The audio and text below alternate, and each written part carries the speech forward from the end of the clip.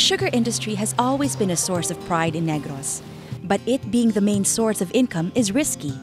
When the industry falls, it takes along the province's economy with it. To diversify its economic base while addressing other development issues, San Carlos City mapped out a Master Development Plan, or MDP, a sustainable strategy that spans a 20-year period involving all sectors of the community. The Master Development Plan, which was crafted around 1999.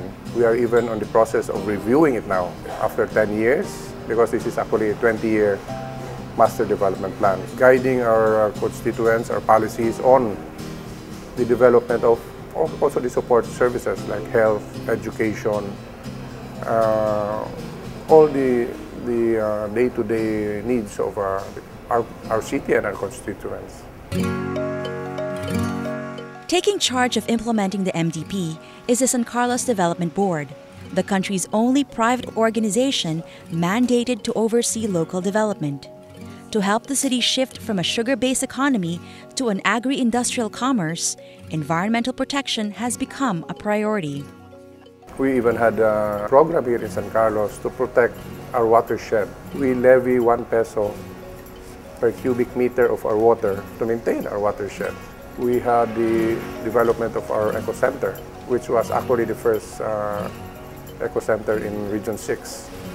We spent a lot on the information campaign to segregate our waste.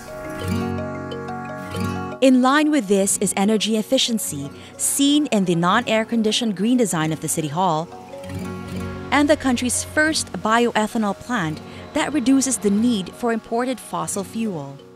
The energy-saving TransLink highway that links San Carlos to Bacolod City not only reduces travel time by half, but also allows access to remote rural areas, helping boost their economy.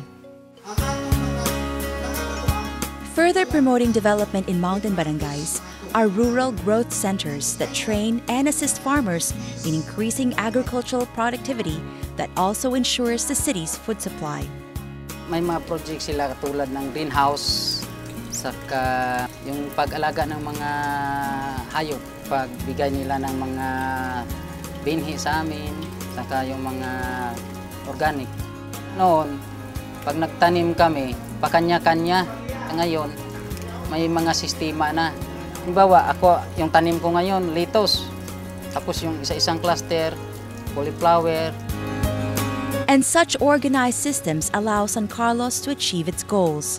Each new structure is a step towards progress, such as the expanded water port that accommodates roll-on, roll-off vessels, and the social housing network, which has so far answered the needs of more than half of the homeless population.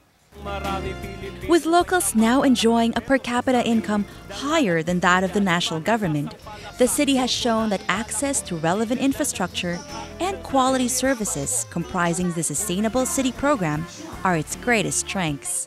The continuity of the programs that have been set up is very smooth because we are one united community. It was a lot of work between the private sector and the city government that helped it to be realized so that we can move forward.